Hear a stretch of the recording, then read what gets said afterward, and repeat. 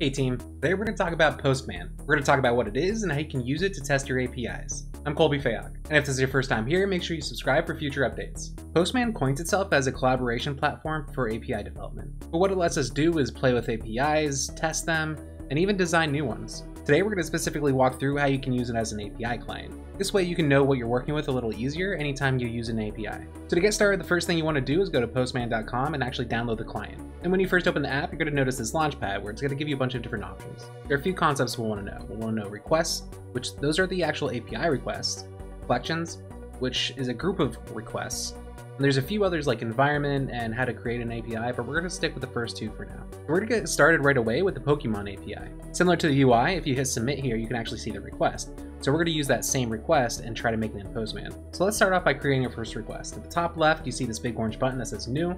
Click that, and let's click request. Here, let's give it a name. Let's call it Pokemon Squirtle.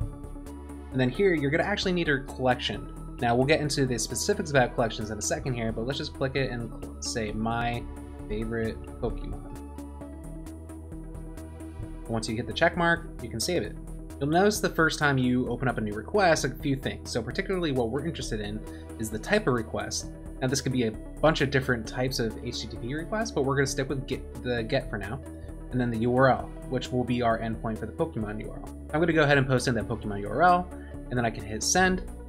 And we made our first GET request. Now, in addition to the body, which has all of our data, we have a few other things. Like we have a status, which is 200, which means it was successful. We have the time, which was 98 milliseconds, which is just how long it took to make the request, and the size of it, which it ended up being a little over 205 kilobytes. So now we have our successful request, but say we wanted to create a collection from scratch. Let's go back up to our big orange button, click new. This time, let's click collection. This time for the collection name, we're going to call it PokéAPI. Then we can hit create. Now as you can see, it has 0 requests because we just created it. One thing we also want to do is maybe create a folder, that way we can organize a little bit better. So we click these 3 dots, go to add folder, and let's call this Pokemon. And click create. With that Pokemon folder, we're trying to kind of recreate the contents of the different API endpoints that they provide, where Pokemon is a top level one. Now inside of that folder, let's actually create a request. So the 3 dots, click add request, and let's try to actually use the Pokemon endpoint. So we're using the Pokemon endpoint inside of the Pokemon group. So our request name will be Pokemon, then you can hit save, then you can actually select a request, and we have our new tab. Here we're going to actually use the same request as we did before. So I'm going to paste that in and still keep our get, and then hit send. And we still have our successful request. But there are other endpoints in this group. Say we wanted to also include abilities. Let's go back to our folder, and under Pokemon, let's add a new request, and let's call that abilities. And click save. And after selecting the abilities request, we can grab that endpoint and we can paste it in. But before we do that, we actually need an ID. So let's go back to our Pokemon request, and we can look under the abilities array for the ability that we want to request. So here, let's grab Rain Dish. So I'm going to copy that request. I'm going to go back to abilities, and I'm going to paste that in. Now if I click send, I have a successful request, but this time it shows the abilities. Now you can apply the same concept for the entire PokéAPI, or really any API. If I wanted to, I could go through and create one for characteristics, egg groups, genders, really anything. That way we can have our entire collection of PokéAPI ready, available for us in Postman. So now we're going to switch gears a little bit. The requests that I showed you all before were GET requests, but a lot of times you want to post data so that you can actually send data. So we're going to use this Yoda endpoint from funtranslations.com, which allows us to pass in text, which will translate it to Yoda. So back in Postman, let's click create new, and let's create a collection. Let's call this translations. Click create. Then here, let's add a new request. Let's call it Yoda.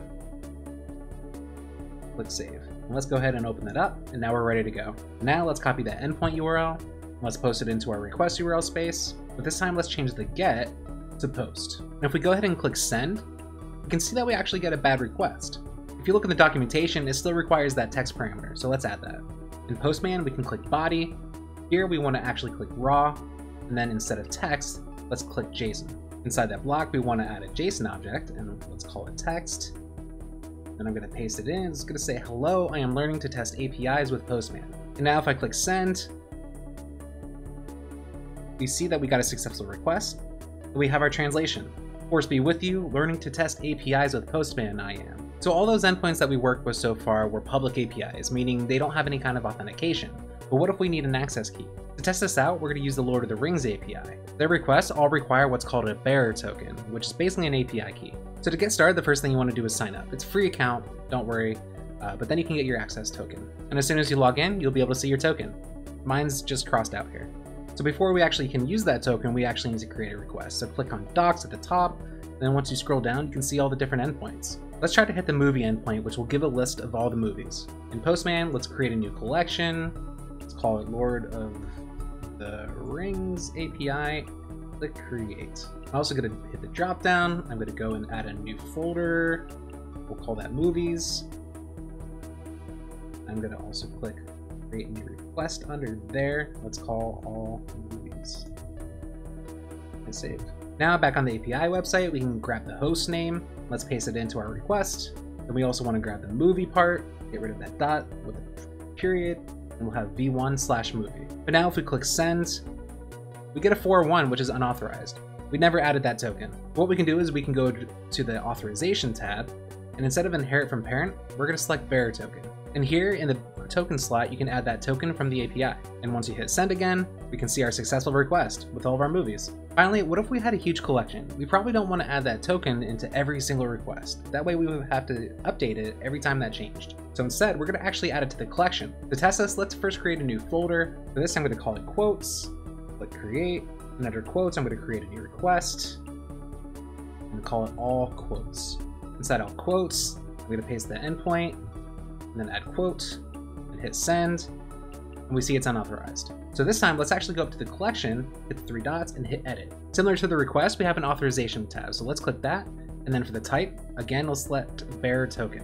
And again, we can paste in our token. Now, once we update that, we can go over to authorization and see that it's already inheriting auth from our parent. So now we can click send, and we can see it was an authorized request. Now we can go back to the all movies one, we can go to authorization, and instead of bearer token, let's also switch that to inherit.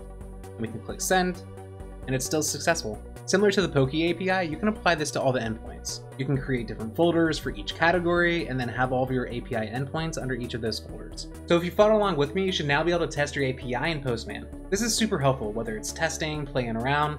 As a developer, it's really handy to be able to know what to expect from an API before you use it in an app. If you like this video, make sure you hit thumbs up and subscribe for future updates. Thanks for watching!